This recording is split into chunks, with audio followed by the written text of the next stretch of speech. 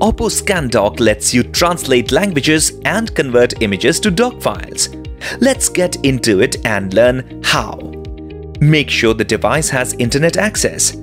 Now slide right from the home screen to launch Smart Assistant and then tap Scan Doc. Under the Translate interface, tap Take Photo. Select the language of the document and then select a language in which you want to translate it.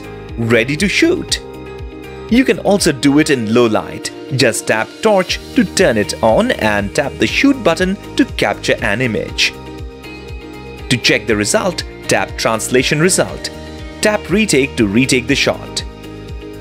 To get real-time translation, tap Scan Word. Select languages, put the word in the frame and shoot.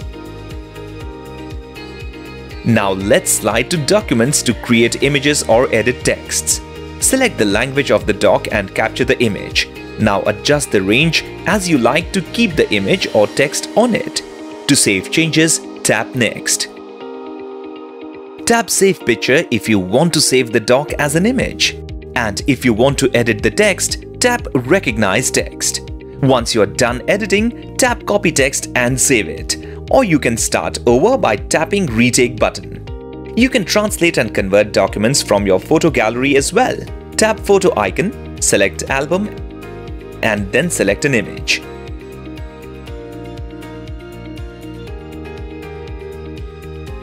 A simple and smart way to scan and translate doc.